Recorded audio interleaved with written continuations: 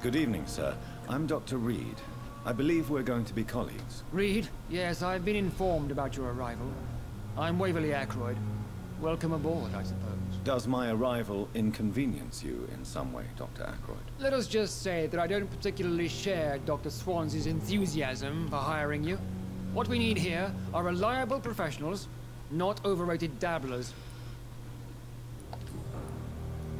If you have a problem with me, Dr. Ackroyd, please feel free to tell me. Dr. Swansea has imposed your presence on this hospital without asking anyone's advice.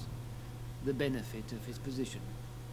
But I don't agree with it. I know we've never met before, but I believe this hospital could use all the help it can get. You will agree with that, I'm sure. Oh, but I have heard about you, Dr. Reed. Of course, you can't say the same about me, since I have not wasted my time courting the press. There is no need for such animosity between us. Don't you think the epidemic is already enough to deal with? That is one point we could agree on. And that is precisely why I want to be sure that you will be of help to this hospital, instead of a burden. Since your tenure in this hospital is longer than mine, perhaps you can tell me more about this place. Let's just say I'm tired of the carelessness around me. I have always respected the skills of Dr. Swansea, but over time his enthusiasm has become displaced. Carelessness? Exactly what are you talking about? We're here to save lives. The people who trust us are not volunteering for experimentation. They're here to be healed. I don't intend to run any radical experiments, Doctor. Even if I, as any good practitioner should, express an interest in pushing the boundaries of medical research. Modern medical methods were created through audacity and ego. But there are rules in our line of work, and they're here to protect our patients.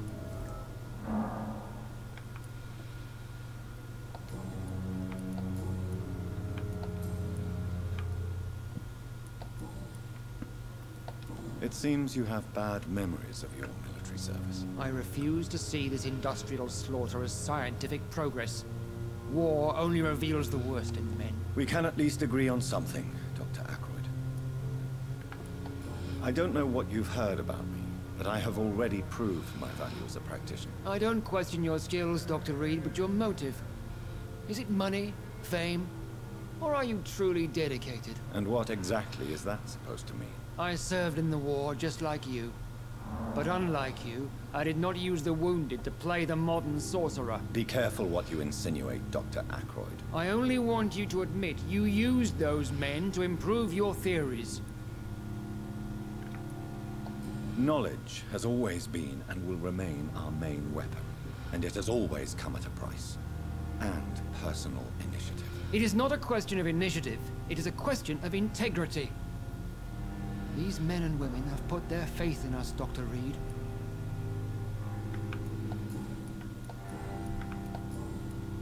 Thank you for your time. We'll talk later.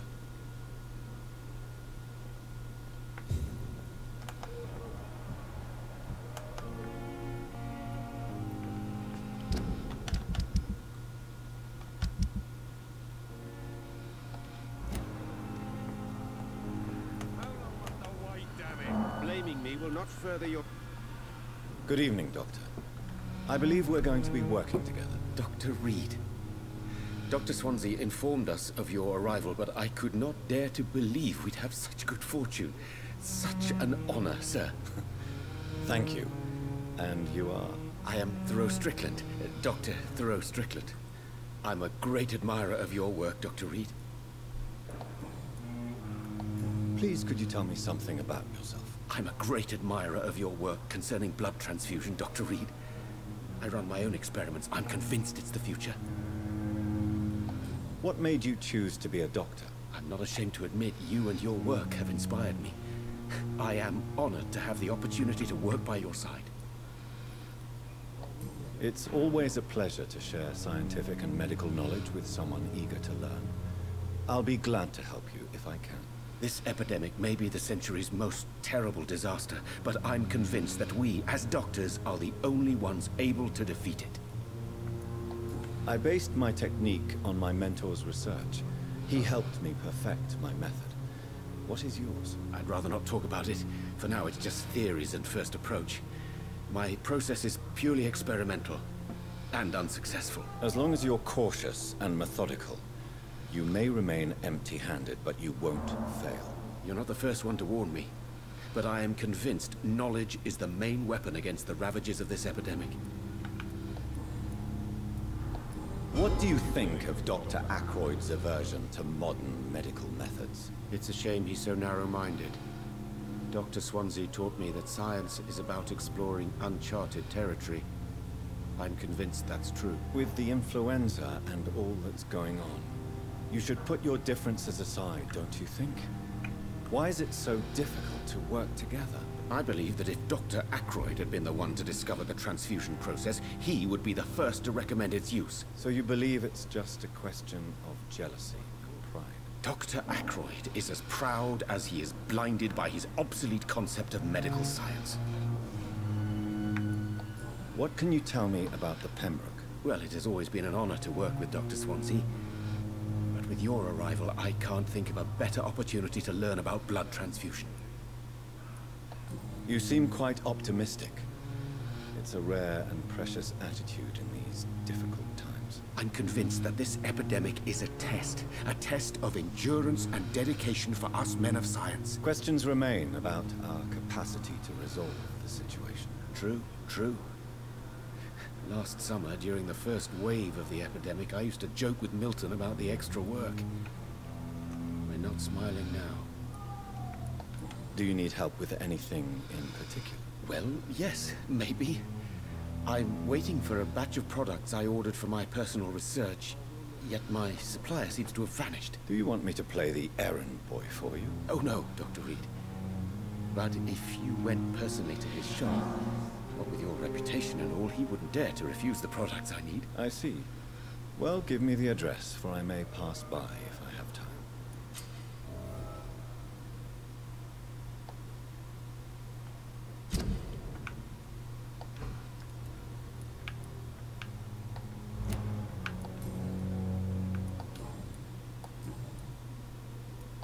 Tell me more about your willingness to experiment with new medical techniques. Harvey Fiddick is a patient suffering from a severe injury that could cripple him if not treated correctly.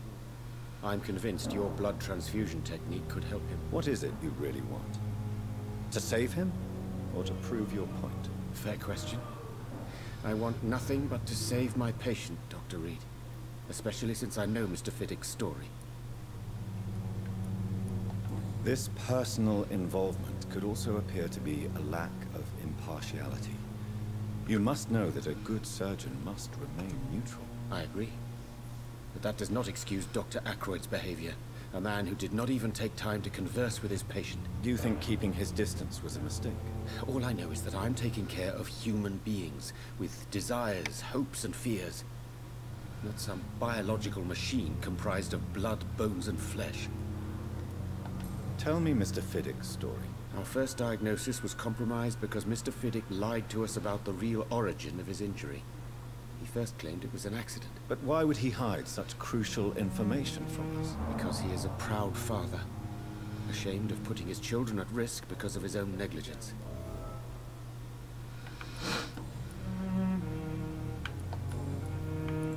Goodbye, Dr. Strickland.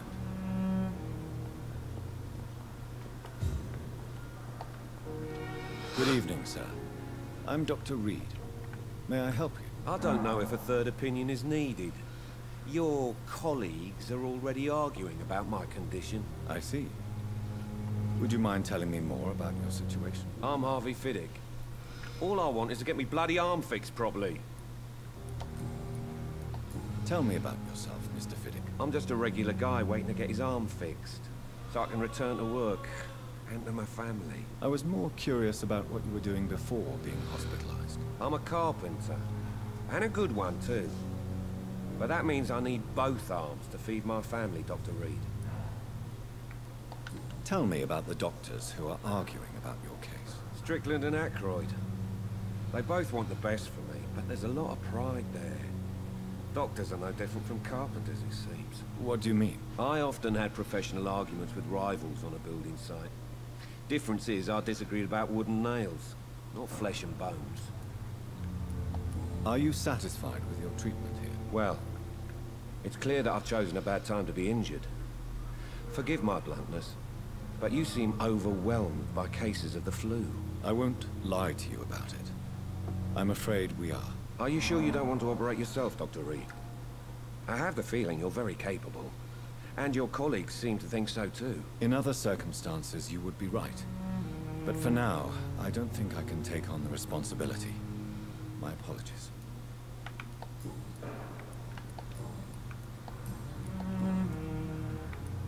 Tell me about your injury, Harvey. Why do you feel so guilty about it? My wife died because of me. And now I may lose everything because I've been careless enough to hurt myself. What an arsehole. How could your job be responsible for your wife's death? I was working a double. She went out to bring me a hot meal and got caught in a German bomb raid. You can't hold yourself responsible for your injury, Mr. Fiddick. Unless you tried to hurt yourself. Of course I didn't hurt myself. But I can't work until my arm is fixed. My children need to eat, Doctor. Tell me more about the death of your wife, Harvey. 1915. I was in the army. Building workshops for the Royal Flying Corps. Helen was happy I wasn't sent to the front. What happened? The Germans sent Zeppelins to bomb the construction site, but they missed their target.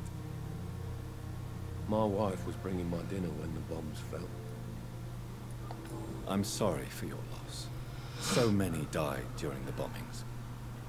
I served in France and witnessed the carnage there. I would like to say that she didn't suffer. Truth is, I have no idea. I just know that I'm all that me kids have.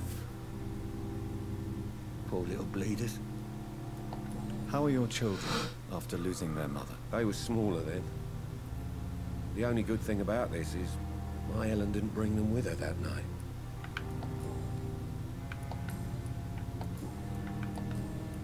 Goodbye for now, Mr. Fiddick. I'll see you later. Always knew the words to calm the children, Helen.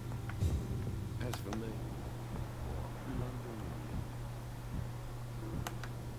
we can handle this. I'm quite busy right now, Dr. Reed.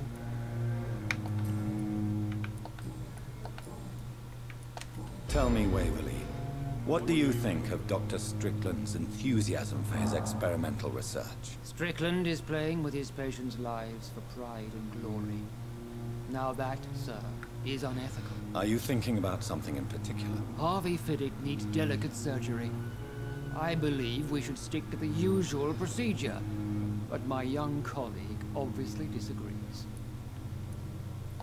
And are you not afraid that your rivalry with Strickland may be blinding you? Rivalry? I guess you could call it that. But I will never be childish enough to let my personal feelings affect my judgment. Why do you wish to lead this surgery? I strongly believe that Mr. Fiddick should not be butchered to test an unproven procedure.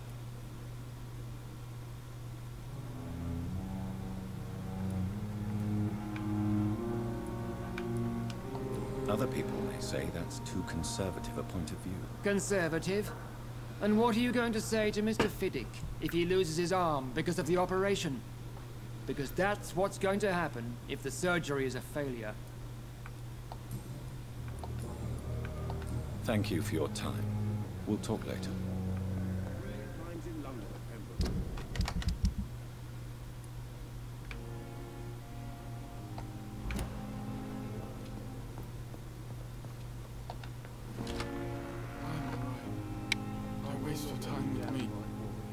Good evening.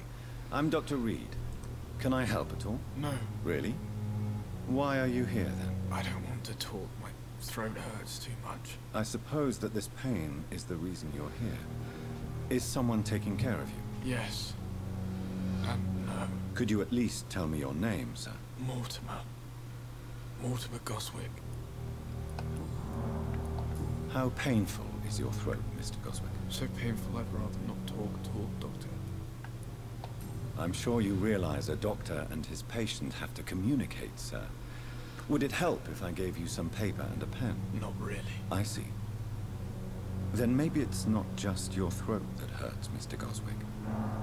Perhaps your sore throat is just the consequence of something more hurtful. Yes, maybe. But I don't want to talk or even write about it now.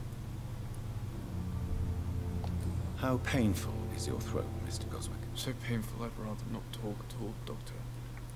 I'll let you get some rest, then. Good evening, Mr. Goswick. I'm okay. Tell me about yourself, Mr. Goswick. I don't want to talk, Doctor. I have to go now, sir. But don't hesitate to contact me if you need any help. Don't waste your time with me. Good evening, madam. Can I help you? It's my son who needs you, sir. I'm Dr. Jonathan Reed. How can I help your son? I'm Beatrice Goswick, mother of Mortimer Goswick. Could you check on him, please, Dr. Reed? I've heard much of your talents as a physician. What can you tell me about yourself, Mrs. Goswick? Not much to say. Just take care of my Mortimer and I'll cover all the expenses. That's all that matters.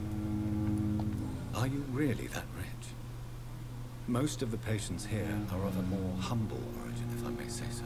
Yes, thanks to my husband. May he rest in peace. I can cover any needed medical expenses. May I ask if you have an occupation, Mrs. Goswick? I'm a teacher by profession. I teach young women who are more ambitious about their futures than their families. What do you think of your reception here? Any complaints? I have had the uttermost reservations about this hospital since we arrived. But we had no other choice, considering the state of emergency. Is there something in particular that's bothering you? Some of the staff were not especially welcoming. I suspect they're not accustomed to dealing with patients of such social standing. Tell me more about your arrival at the Pembroke Hospital. What gave you such a bad first impression? The ambulance driver was quite rude, for a start. And that nurse, Miss Hawkins, seems to have quite a dubious attitude. What do you mean? She managed to secure a bed for my son despite the epidemic. It was a relief, but it wasn't cheap. She charged you for a bed? Yes, and I paid without question, considering the urgency of the situation. I share your concern, Mrs. Goswick. Be sure that I'll talk to the people involved. I don't expect compensation, Dr. Reed.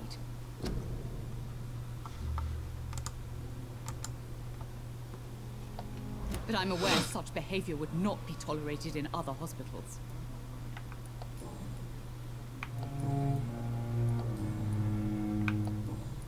Goodbye, Mrs. Goswick.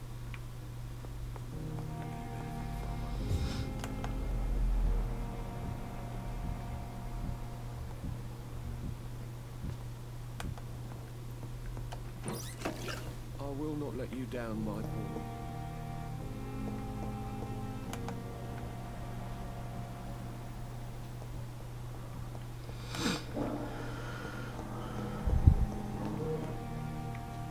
Thelma Howcroft said she was being watched by vampire hunters. Where are they hiding? I should investigate.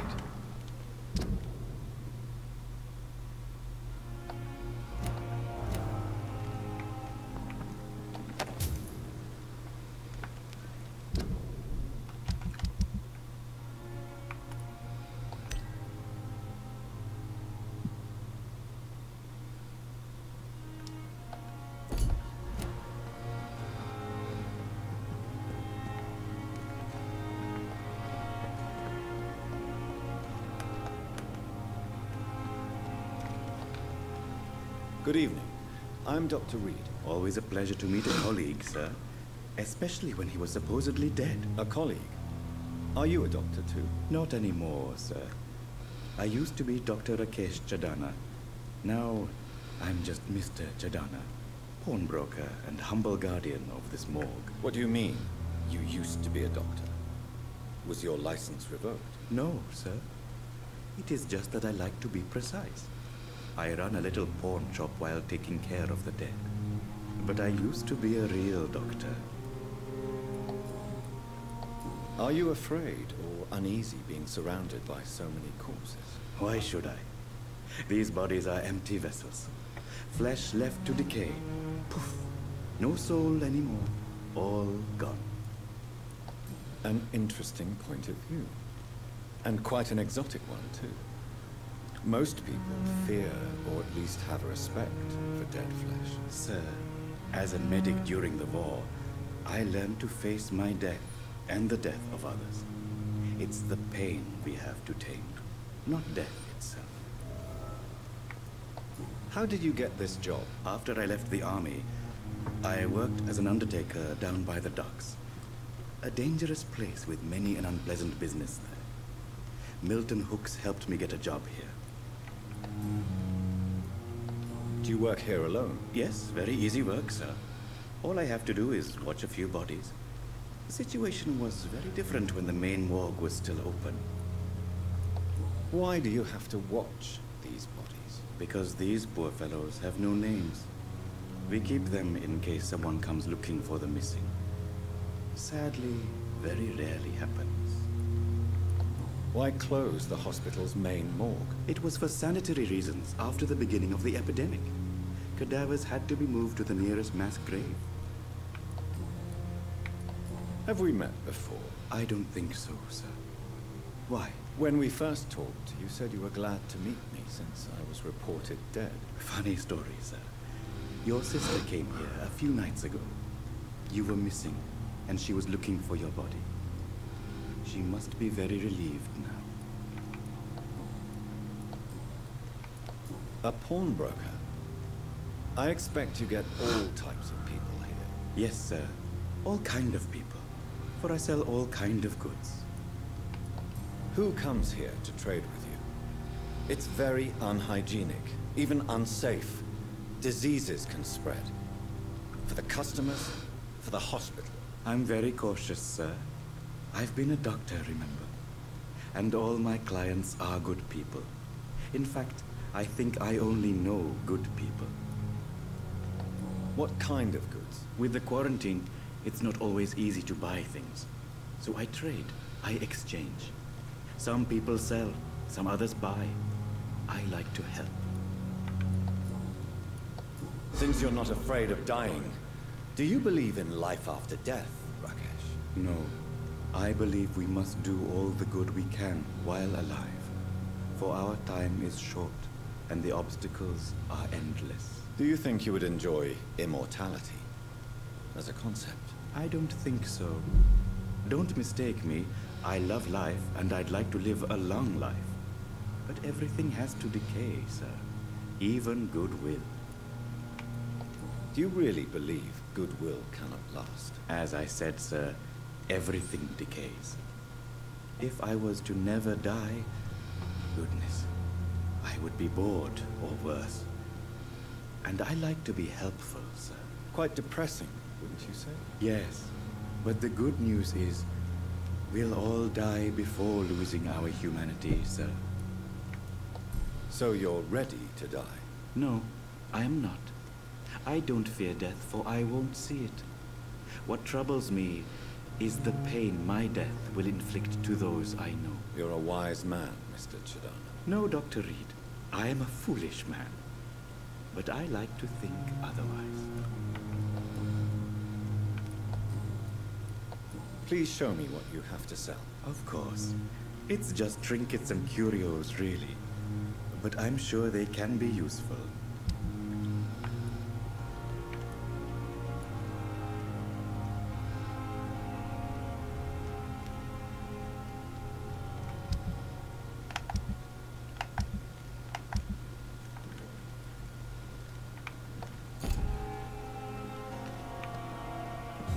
It's locked, all right.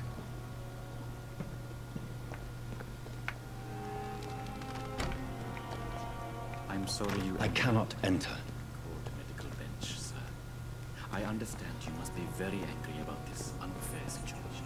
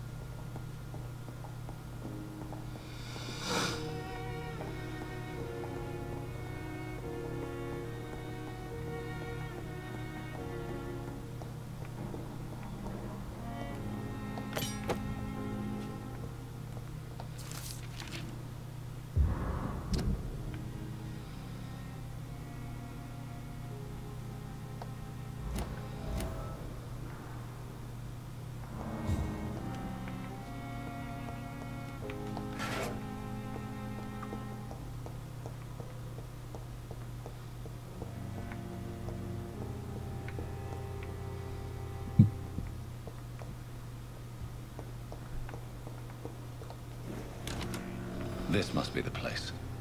It's definitely away from prying eyes. Relegated to the shadows. A kingdom of my own. At least I won't be sleeping in a coffin. The flower's dying. It needs water.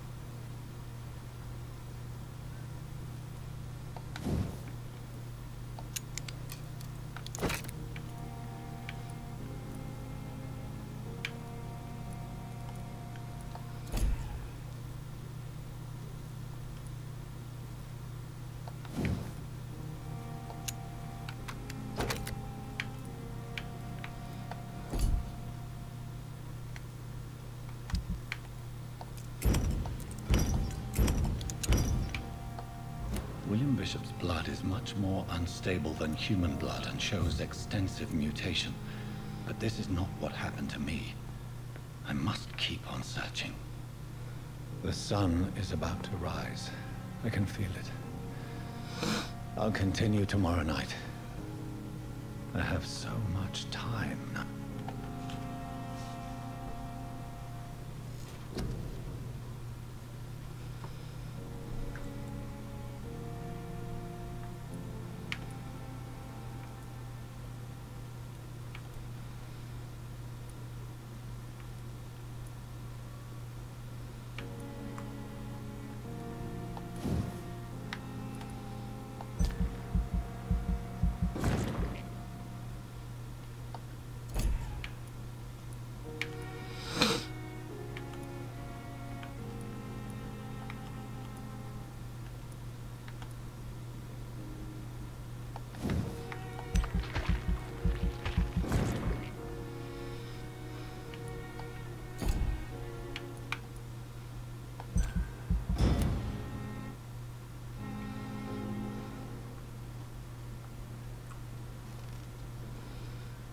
If I'm to stay here until my research is complete, I'd better learn to hide my true nature from the mortal.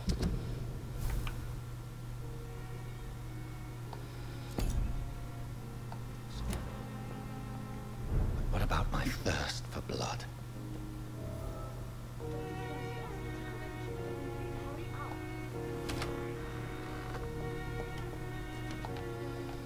Yes, Nurse Crane? How can I help you?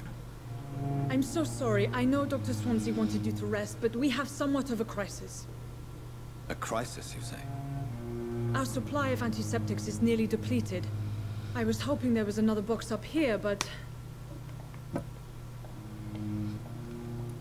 Sorry. There's nothing here. Some of the patients won't last the night without them. Honestly, sir, I'm beside myself. I may have a solution. In France, during the war, drugs shortage was a daily problem, and we had to use our wits to overcome the shortages. However do you mean?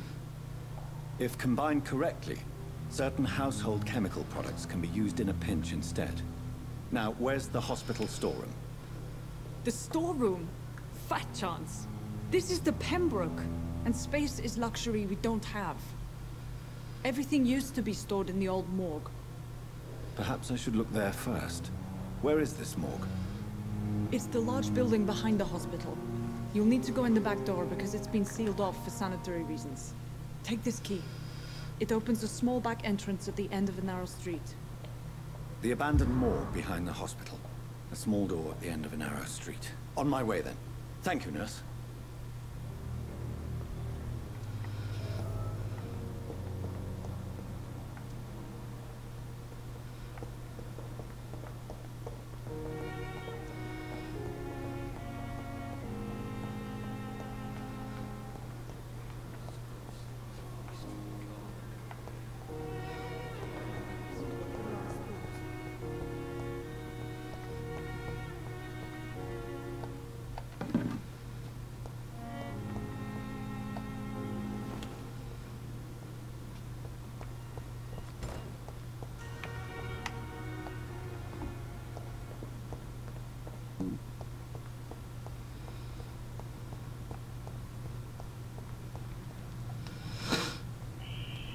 Scowl voices in the garden.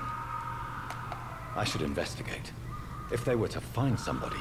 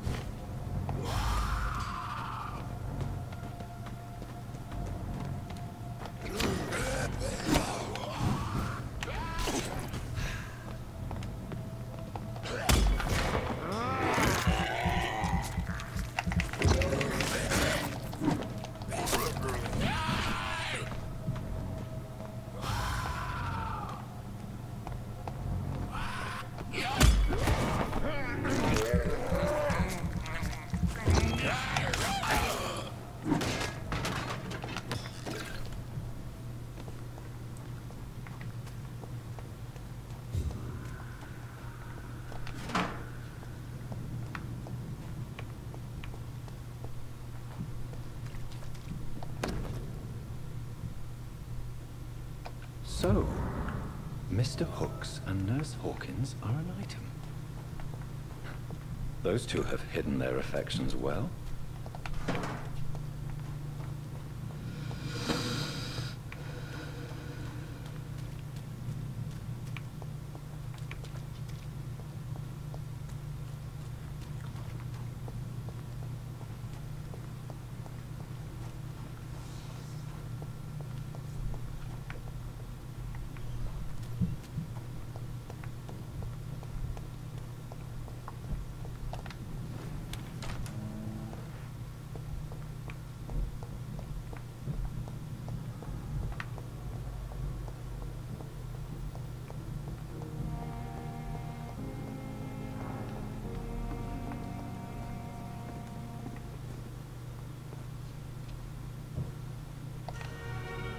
Good evening, Milton. Good evening, Doctor. Still trying to save lives?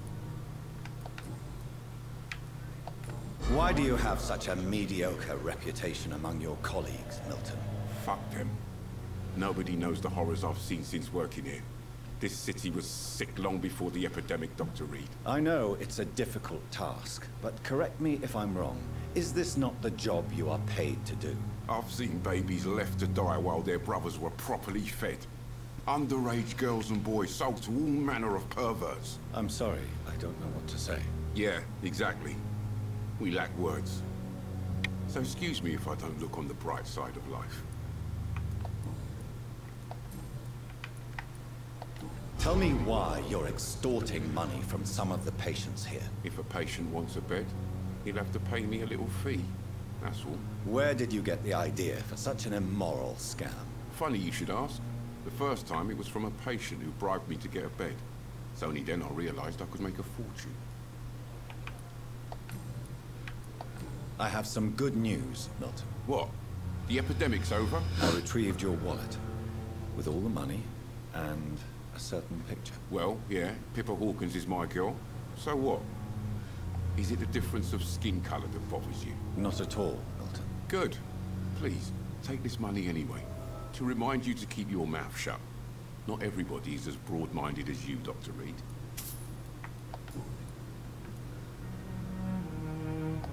Admit it. Nurse Hawkins is more than your lover. She's also your partner in crime. Of course she is. How else could I tell which bed is free? I need to know that. Have you no shame? Don't you see the city is crumbling down? Today, people are ready to pay to get a hospital bed. Tomorrow, we may be fighting for food. What's going on between you and Nurse Hawkins? Pippa's tired. Tired of all this shit. Tired of all those corpses piling up. She's as depressed as I am. During the war, I witnessed a few couples just like you come together in difficult circumstances. It can be very damaging. Maybe you're right. But we support each other. And that's all that matters. You do realize you could both get fired. Hospital staff are not meant to have intimate relationships with one another. Come on, Dr. Reed. Do you know how many rules are broken in this hospital every day just to keep it running? There's nothing wrong with what we're doing.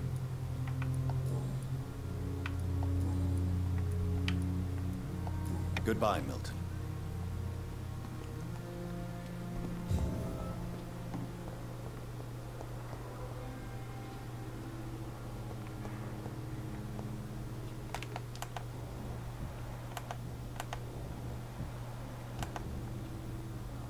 Time has lost its effect on me, but the suffering continues.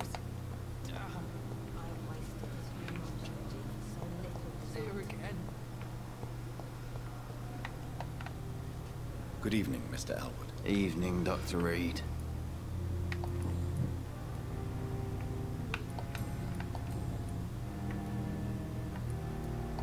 Why do you feel responsible for the injury, Thomas?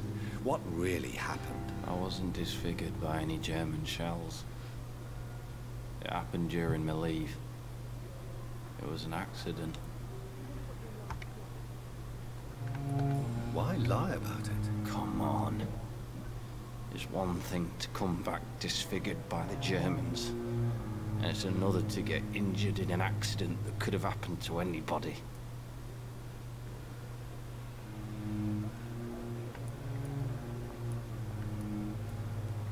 Beauty is not everything, Mr. Elwood. Says Mr. Pretty Face. Tell me what really happened then. I went with a whore in Rouen. Dead drunk I was. The hotel was a shithole. There was a fire that night. Did you start the fire? Were you trying to avoid going back to the front? That's not uncommon, you know. No. It's just that I was asleep when the flames reached the room. The girl was long gone. Bitch never woke me up. Left me to burn.